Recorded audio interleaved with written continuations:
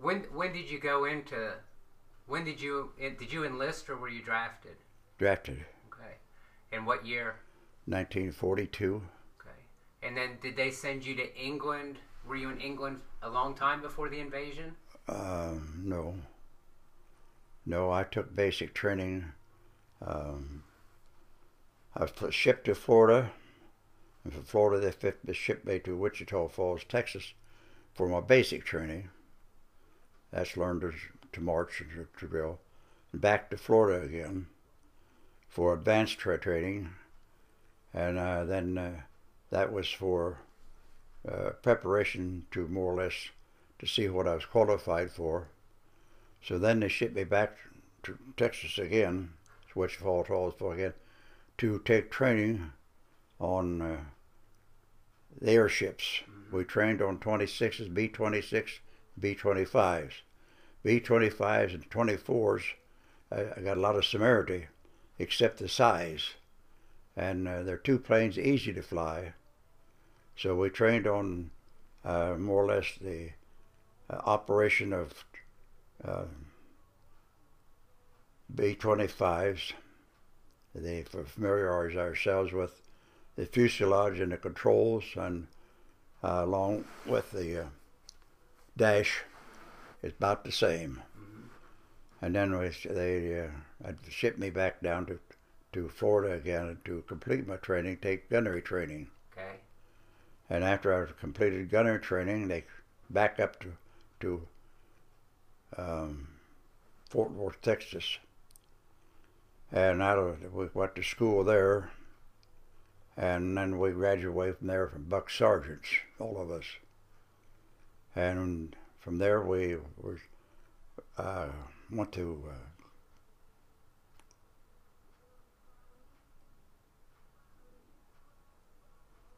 where we formed a cruise.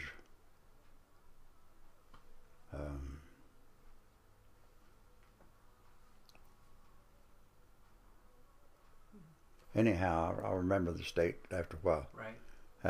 They formed a cruise. So we met in one room, and I didn't like the noise, and I sat down at the other end of the room. I was a buck sergeant. Pretty soon, two men came over and introduced themselves, and one was a tail gunner and one was a waist gunner, Sergeant Burke and Sergeant Black. And we chatted a little bit. Pretty soon another man, he'd been over there, he come up and introduced himself, and he was a ball turret gunner, Sergeant Metcalf. And we chatted a little bit, and pretty soon another man come over, and he was from South. And I'm having a trouble remembering his name because it was a funny name, but he was from the deep South, and he came from the southern country, one of the states. He was a sawmill operator, and that's where they made trees into lumber.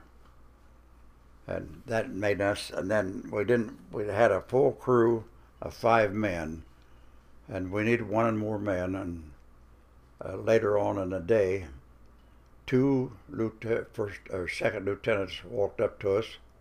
One was a striking military man, the pilot. He was from Ohio, Xenia, Ohio. He introduced himself, and the co-pilot was from Bronx, New York, short and heavy set, and he smoked a pipe but never lit. It jiggled up and down. And they were Mutt and Jeff, like this. Uh-huh. So I introduced, he asked me who's in charge. I said, well, since I was a top torque gunner, that ought to made me mad. That's the way it was set up. That ought to made me, I was in charge of the rest of the soldiers. Okay. Said he asked me to introduce each man. I introduced him, and he said, well, all we need is a radio operator. And I said, right. Well, he picked a radio operator, and he didn't quite fit in. He was a big man, and he liked self. So anyhow, we didn't object, didn't say much about it. But anyhow, as we progressed, he just never fit in with the rest of the 5.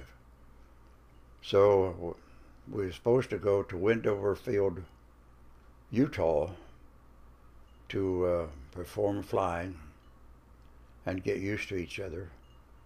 And we was down to Utah, but it was windy and we were going to stay in tents with a wooden floor.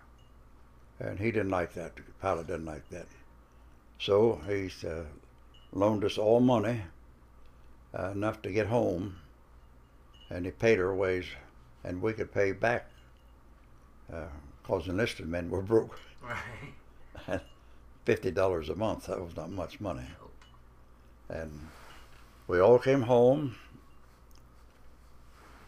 and I met this lady here, and I was on a vacation, and then when I went back, and we'd go back up to Wendover Field, Utah, free form, but they didn't.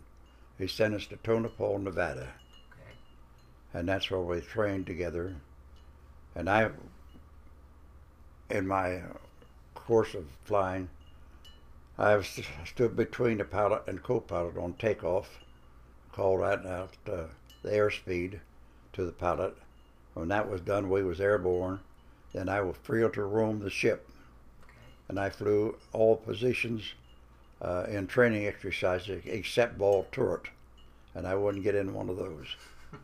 And we on the pilot, co-pilot, the radio operator Matt Devine, and then the bombardier, and I can't tell you his name. He had been at Pearl Harbor, and as a enlisted man, and came back and took officers training and became our co-pilot. Okay. He was automatically the bombardier, but he's also a gunner.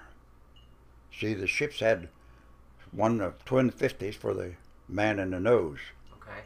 So we flew to Tonopah, Nevada, and flew there for, I think it was 60 days, 5 days a week. We practiced takeoffs, and the navigator, he got to navigate. We was in many different states, and one of them was a thrill. When we went down in the Grand Canyon of Colorado, we flew down in it. Wow. You looked up and saw the rim. That's the type of pilot I had. Right. He could fly a plane, and he knew it. The co-pilot, well, he wasn't that good, but we got down in there, and we was flying down, following it along, and was coming through, and we rounded a curve. There was a dam right in front of us, and we were below the dam. Oh my goodness. You ever hear engines scream? They will scream then, and we cleared it, not too many feet above the cables. And then when we got across it, we visited that Boulder City, Colorado, and we sat down on the water because on our tail, the tail had the markings on it that just told the Army where we were stationed and what crew we were. Mm-hmm. You know, the tail assembly was marked that way. But we stayed on the water till we got certain heights, and then we pulled up and come home. And because it would have been court-martialed if they had found out. And so we kept mum about that. But we flew in many states on the training missions for the bombardier, training missions for the navigator, and just plain training missions for the pilot and co-pilot, and that included me. And we've been down low enough. We chased horses, we chased cattle, and I had a pilot that could fly. You know what I mean? I guess. He was good. And one other time we rounded a corner like that, and there was a house sitting there, a little cottage, haystack on this side, haystack on the right-hand side, 5 people on the floor, on the porch. I was sitting in the nose, and when he come re-rounded the corner, the 5 people disappeared.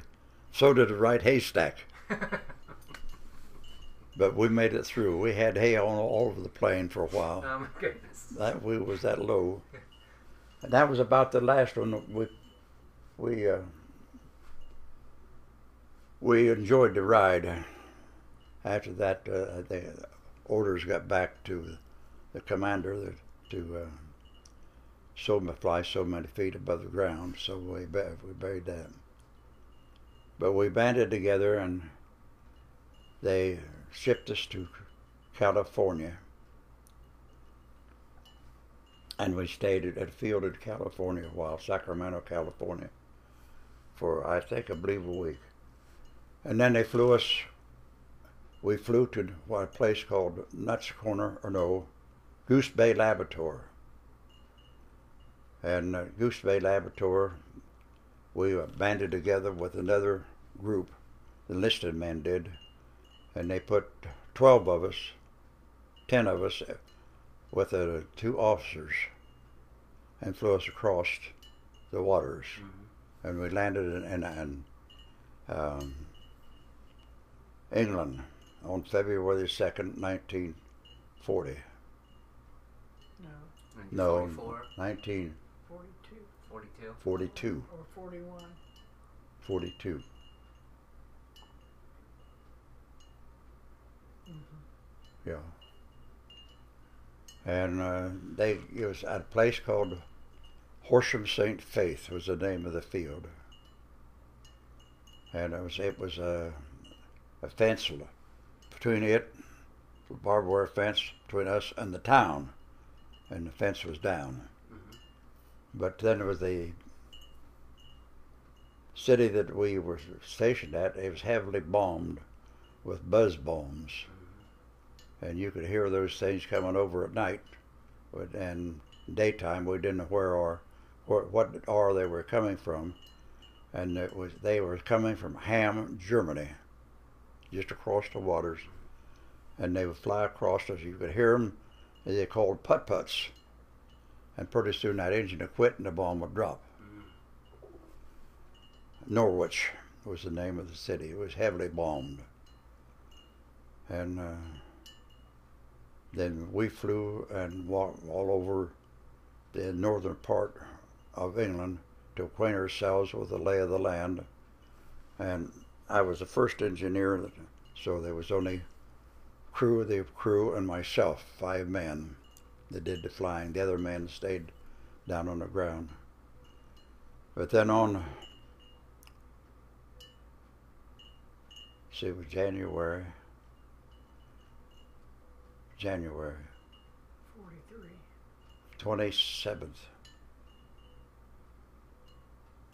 27th of January. They had another airplane crew or force on the same field we were. They were smaller. Mm-hmm. But on February the 27th. 43. We pulled our first flight.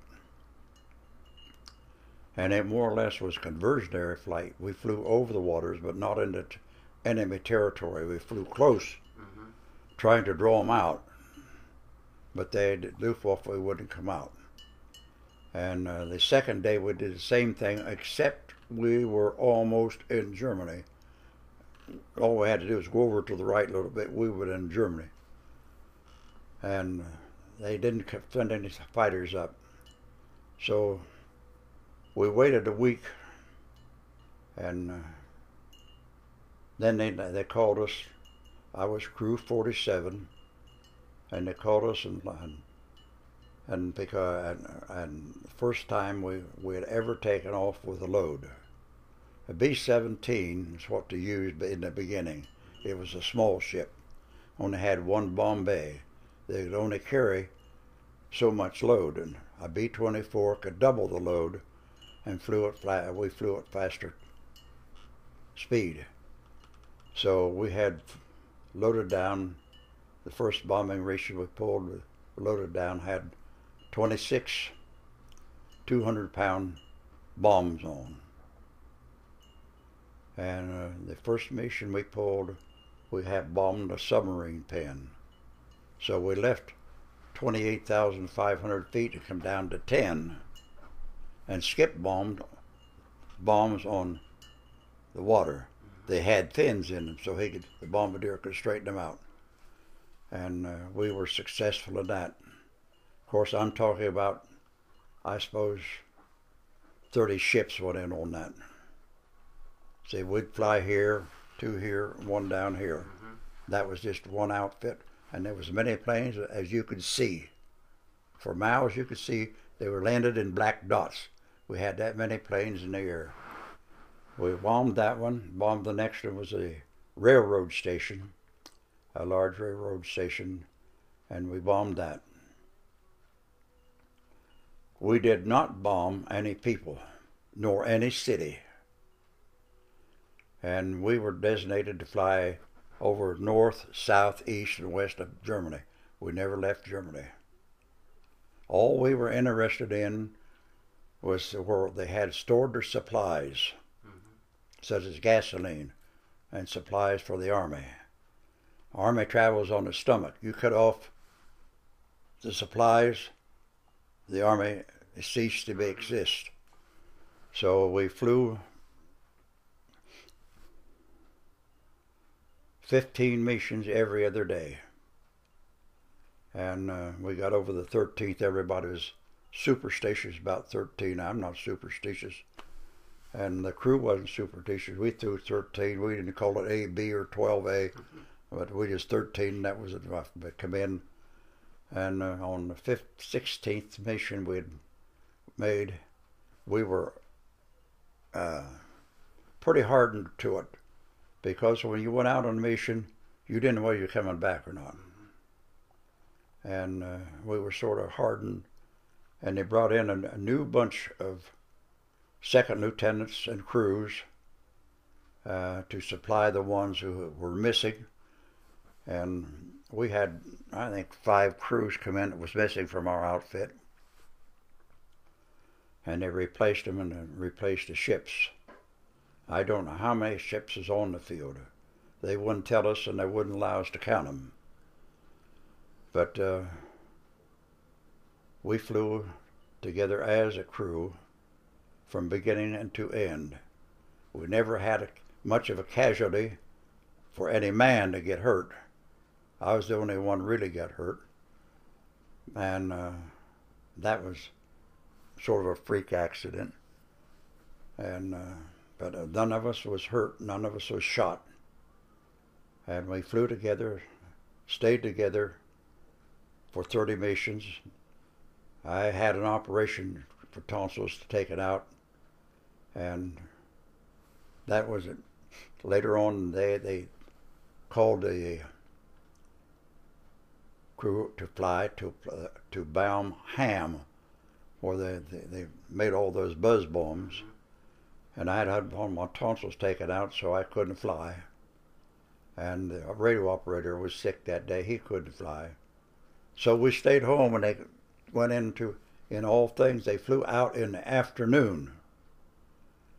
And we were down on the airfield. We was good enough to walk down to the part on the airfield. And they flew in the evening. Well, the Luftwaffe boys come in because we had to turn on our landing lights. Oh. And they would come right in among the ships. And they blowed 2 or 3 ships up right over the airfield. And my pilot told me when he heard their guns rattle, he'd shut off all lights and headed for the sea. There's enough lit light there he could see out to the sea. He headed for the channel, so he come back in, he was safe. So we didn't fly any more nighttime flights. The 458th Bomb Group didn't fly them. And we finished our tour duty. They did, the pilot and co-pilot, navigator and bombardier did 31 missions. So 2 of us and the rest of the crew could do and have 30 missions. That would qualify us to come home. Right. So on the 30th mission, when we landed there, they immediately separated all of us. I went one direction, the pilot and co-pilot went another, and the bombardier and the navigator went another. They had separate men to come pick us up, the MPs to pick us up. They took me up to my barracks and told me to load up my clothes. I put them all in a barracks bag and except the uniform I had on. And they shipped me to a Quonset hut. I never saw my crew after that. No, none of them, until we arrived at Florida. And they took me over to Quonset hut, and they had 18 men. I made the 18th man. They told us we was going down South Pacific on the B-1B bomber. And we didn't know anything about it. Right. So we stayed there for 18 days, I think. It's either 15 or 18 days. The final day, they come in and told us that we were no longer going to have to fly anywhere. We were going home. So they held us for 2 days there, told us to get all of our gear together, and they had taken away all ODs from us. They gave us all khaki. And so we come home on a large ship, the Louis Pasteur, is the name of the ship, the largest ship, that passenger ship that was on the waters. We came home, and we had approximately 1,500 Jerry's, that's what we call them, prisoners of war, PWs, in the hold. And I don't know how many enlisted men. We were on the second flight. The top deck was the officers, and my crew come back on it. The officers did, the 4 officers, and the rest of the crew of us was on the ship on the second deck. And being a first 3 grader, it was my duty to take the soldiers out from the hold in the evening and give them walking around on the deck, give them a breath of fresh air. Well, the amusing thing about it, they were SS officers, the kind that they were something else. And it's our duty to walk around. I paid somebody else to walk my man. And when I was called on duty, but the thing about it, they never made it here. The FSS officers did not make it. We gave them a free bath. I wasn't one of them. Right. I paid somebody else to pull my duty, so I wouldn't be guilty of that. And it was nosed abroad, the soldiers there, that no SS officer would come back to the United States. But the other men that was in the hold, and I talked to a lot of them, the main theme was down, what would you do if you was 20 years old or younger, if they'd ask you to join the Army and you refused? And their answer was, we didn't refuse. If you refused, you were dead. So they was in the Army. It was not by choice. Right. And the men they brought back, when we landed in New York City, they took them one way and we went the other way. I don't know what they did with them, how they was maybe let loose here. I don't know anything about them. But we landed at New York City. We stayed there 4 days, and then we started.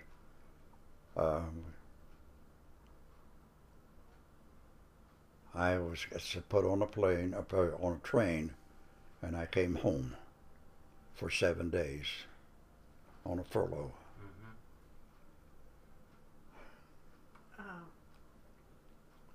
Did I miss anything? I think it was 43 instead of 42 because you were over there, did your 30 missions, and then came home in 44. I did pull 30 missions. There was 2 of us. They flew 31 missions, so we could have 30 missions would qualify us to come home. Right. The radio operator and myself. He was sick and I was sick on the same day. So that was the story. I came home. and should I say the rest? September. In September. And Yeah. home was where? Was home Newark? No, Logan, Ohio. Newark, Ohio. Okay. No, Logan, Ohio. Logan, Ohio. Okay. And my memory's a little bit random. And I came home, and on a first furlough. Shall I tell him the rest? Well, I don't know. What are you going to tell him? That was when I met you. I landed on Saturday. No, honey, you didn't meet us. Oh, you came Second to furlough. Came to Columbus to get me. Well, I landed in Logan, Mm-hmm. and on a Saturday, I found out where she was, and I happened to meet a man when I was in the first grade. He and I remained friends, and I saw him across a place. He was trying to buy gasoline. You couldn't buy gasoline unless you had ration stamps. Right. Well, I had a pocket full of ration stamps, and I walked over and told him his name was Don Skinner. And I walked over to him and I said, I asked him what the trouble was. He said, I can't buy gasoline, and I need gasoline to get home. He lived at Union Furnace. And I said, well, if we can solve that problem, I gave him ration stamps, if you'll take me to Columbus. And he said he would. And he said, when? I said, on Monday. So when Monday came, Don was there. And he took me to Columbus. I'd found out where she was and where she working in worked. Columbus at Okay. that time. So I went to graduated. Columbus where she worked, walked into where she worked and asked for her by her name. He said, yes, she's here. Called her up, and I looked at her and I said, you're going home. I was Oh, home. I didn't know I that. was home. So she says, wait till I get my tools. I said, just forget the tools. We're going home. And we stopped at the place we roomed and picked her clothes up. I told her to get all the clothes she had there. She didn't catch on. And so she got her clothes and left the rooming house. And we talked as we went back down to Logan. And I left there and went down to my mother's house and got cleaned up. And I came back up in the evening. And we didn't have any car. We walked wherever we went. Logan's not very big anyway. Right. Not very big, about 3/4 of a mile between us. And walked back up, and we went out to lunch, Uh-huh. dinner rather. Uh-huh. And then we went down to my mother's house and stayed there a little while. And so that's when I asked her.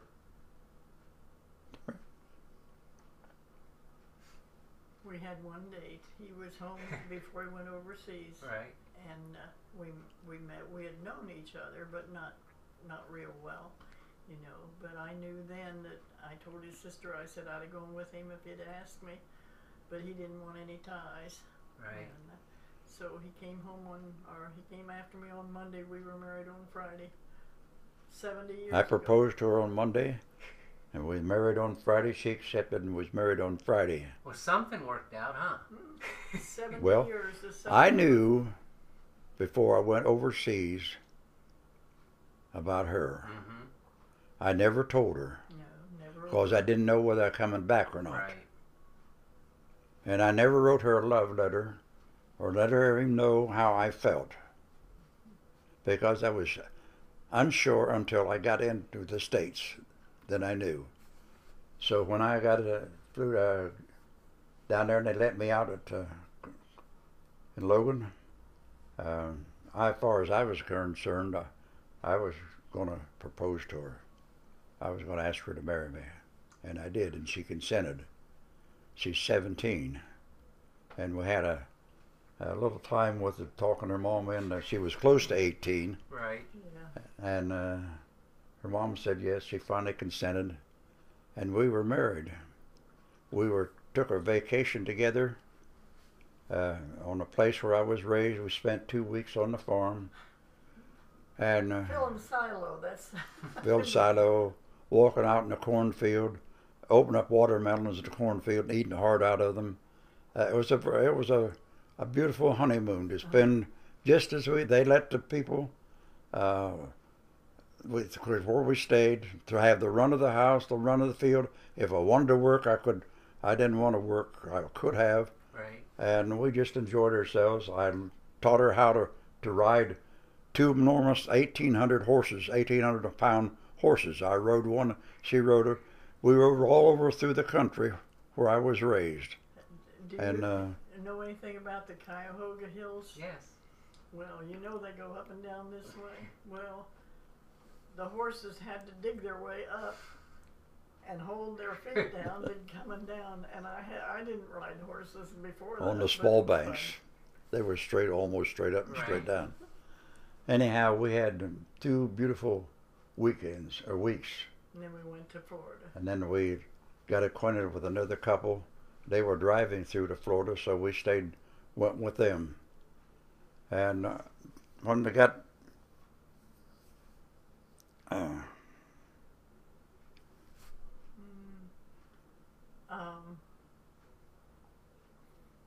what happened then Well, when we went to Florida? well, we were in the motel and nobody was swimming. And I can't even think of the Patrician Hotel, but I can't think where we were, right on the coast. And no one was swimming in the swimming area, and the wind was blowing and everything, so we took a walk. And we were walking around. Well, there was not many people on the street, and the trees were bending over like that. It was hurricane time. Oh, we went to Florida on a vacation. Patrician Hotel. Yeah, Yeah. that's where we went when you were to go to Biloxi, Mississippi. Yeah, we went down there and we went to Florida and Patrician Hotel, and we couldn't understand it. Nobody was on the beach. Everything was sort of closed down, a lot of wind, They told and us. we got on our bathing suits and went down on the beach, and we swam in the ocean, They made us come in. and it was hard swimming. The water wanted to take you out. Uh-huh. So we had a good swim, and we got out. They made us come out of. Hmm? They made us come out of the water. Yeah, it made us come out. And we were. They told us there's a hurricane. That's why everybody was up. We a couple dummies. We didn't know anything about it. Never seen And they one. told us also sharks was coming in close to the shore. So Well, we didn't go swimming anymore. We were in the hotel for 3 days, eating K rations and so forth. Then went to Biloxi, Mississippi. We couldn't even go down to mess hall. Were you Biloxi, Mississippi? What did you do there? You were. Biloxi, Instructor. Mississippi. They shipped us to Biloxi, Mississippi, and when I got down there, they made me an instructor, and I taught aircraft engines to I don't know how many men. We'd teach for 45 minutes to be off a half hour. Teach for 45 minutes. You talk for 45 minutes, you was teaching, and you'd be half off in half an hour. And being a first 3 grader, I had to pull extra duty, and that was march the men from the training station to the mess hall. And at first we got rookies, and they were pretty well trained. And then we got men, foot soldiers that had been in the army. Some of them been under fire, returnees. Mm-hmm. And we were trying to teach them aircraft engines, and we learned a lesson, just leave them alone. So they come in, some would stand, and after standing a little while, they'd all be down on the floor, some sleeping, and you don't teach foot soldiers who've been under fire much. But they didn't know what to do with them. Right. So they sent them to school. And they never give us any trouble. They never got any back talk. And they was rugged men in that, a whole lot bigger physically than I was. But they was always polite, always nice, no trouble, except when they went to a mess hall. And I was in charge of taking the men down, and I had 48 men, 4 wide, 12 deep. And we had a few of them that wanted to be first into the chow line, and they would do their best to crowd in there. And we finally caught on to who they were. There was 3 of them, and they wanted to be first in the chow line. So we automatically put them at the end of the line to teach them a lesson. Right. And they never gave us any trouble. We called them to attention. They assembled themselves. Never to any trouble. Marched them down to chow hall, and we designate which line would start in first. And then when they come out of the mess sergeant, or the mess hall, and finished their dinner, they'd sit outside and in a group, and then you would realign them, and then another man would take charge of them and march them to their quarters. We were free from then to go, because to go home, we lived off base. And you didn't say anything about D-Day, being no. over D-Day. Well, we'll go back and retrace D-Day. Right. That was that's experience that I can still see. I don't dream about it, but there are times that I could see what happened on D-Day. Of course, I only could see them maybe, I'd say, not over 25 minutes or 25 seconds. We flying across the channel, and I'll go back and tell you about that.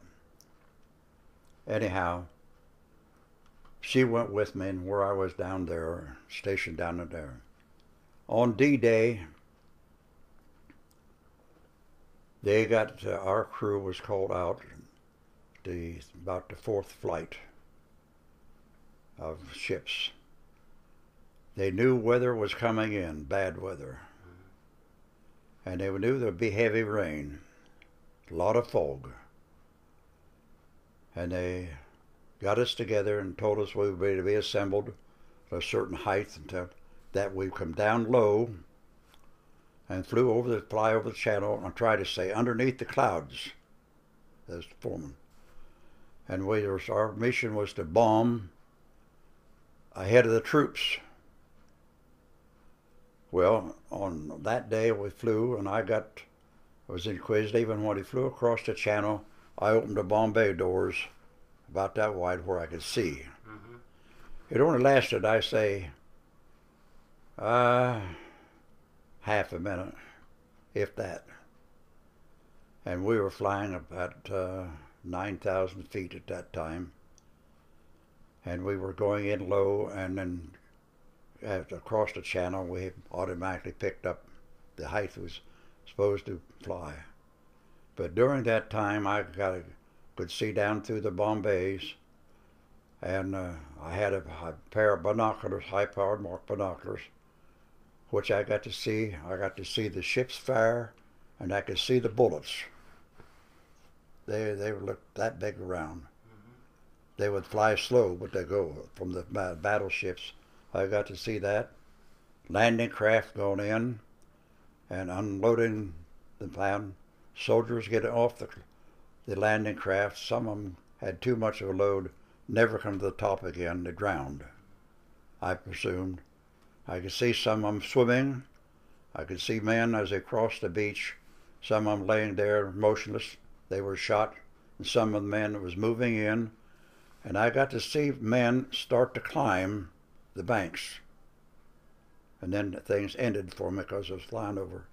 But I got to see that for about, I'd say, maybe 20 seconds or maybe a little more. But that memory has stayed with me. His half-brother was there.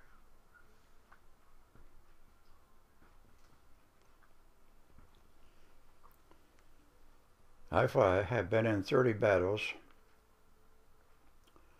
and I expended my share of machine gun bullets shooting at the enemy, but it stayed with me. Some of those men didn't have a ghost of a chance. They had too much armament, and they got off the landing craft and they drowned. And I could see that. Some of the men unloaded some of their equipment, and they made it to shore. I got to see men in that panoramic view, a man being shot. And the last view I got to see them, some of them had started to climb the mountain. It was steep, but I couldn't then get to see the top of it. The fog had closed in too tight, and we had to go. I don't remember how high to get above the fog, and we couldn't see the enemies. We couldn't see our soldiers, and we were supposed to bomb 2 miles ahead of them. And the main ship was called a PFF shoe. It could see through the fog. The only ship that could see through the fog. And we could bomb on it, dropped its bombs. We would have dropped our bombs. Well, first it was 5 miles in. We were supposed to drop bombs, but we didn't. They advanced the time that we had flew in. They were already 5 miles ahead of us. And the first bunch of soldiers that got there. So we bombed about, I'd say, 10 miles ahead of them on the PFF ship. And then we had the Luftwaffe tried to pick us up. And on a return trip, they come in on and got some of our men and shot us up on a return trip. We lost a few ships, I think 3 or 4 ships on that journey. And we landed, and then we got the news what it was, a D-Day. We didn't know why all the ships was there. We wasn't told about D-Day. And that was a memory that I have.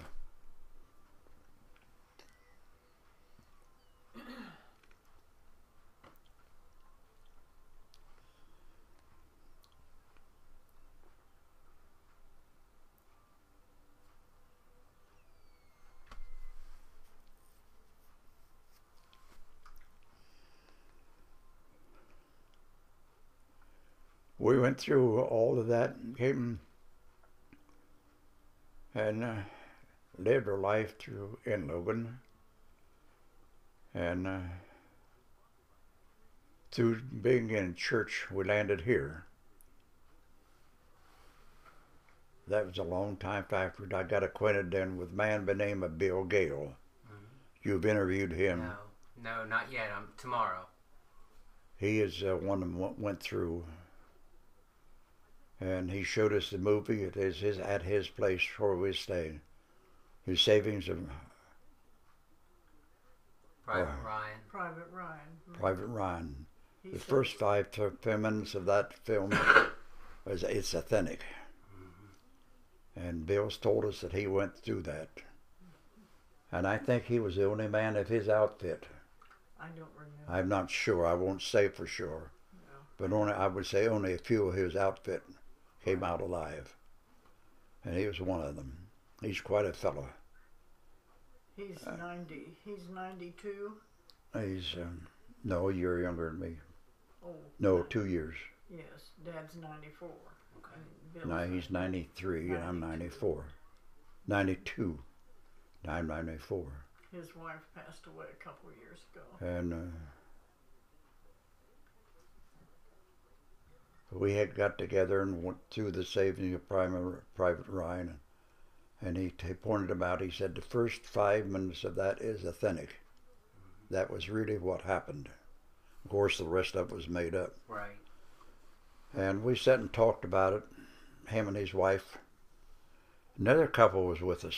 I don't remember, but I never heard anything till Bill Gale and Dad. Well, until that Private Ryan, he never really talked much about. No, service. you never. We didn't. It, we didn't share experiences. I wouldn't talk about it. You know, but not much about the service. She knew I was a flyboy, and I flew my tour duty, and that's about all I told her. And then we come home. Right. And we got married, and you did have an accident there in England. That's how you got your leg hurt. Well, that was that accident. I got hurt in the service. We're not going into that. I got both knees. Wasn't a plane wreck, so Right. so I got hurt, so I was pulled out, given a rest. I didn't turn it in. If I'd turned it in, I wouldn't flew no more. Oh. Okay, if I kept my mouth shut and suffered the pain. And on the day that I was to be discharged, they lined us up, and of course I walked with a limp. And through the line as we were moving through, 2 second lieutenants was from the medical division, and I limped as I was walking down through there. And the pilot asked me why I was limped. I wouldn't tell him because I knew what would happen. And I wanted to stay with the crew. I didn't want to be a makeup crew. So I just forget it. I twisted me a little bit. And that was the story. And they picked me out and asked me what was wrong. I told them what was wrong. And they said, why didn't you report it? And I said, can I ask you a question, sir? Yes. What would you do? Stay with the crew or report it and be discharged?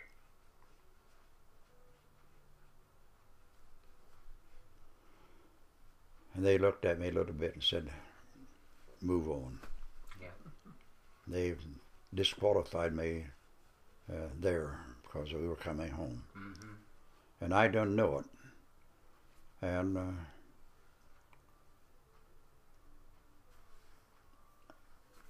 so I came home. And When did you get discharged? hmm? When did you get out of the service? What year? 44. 44?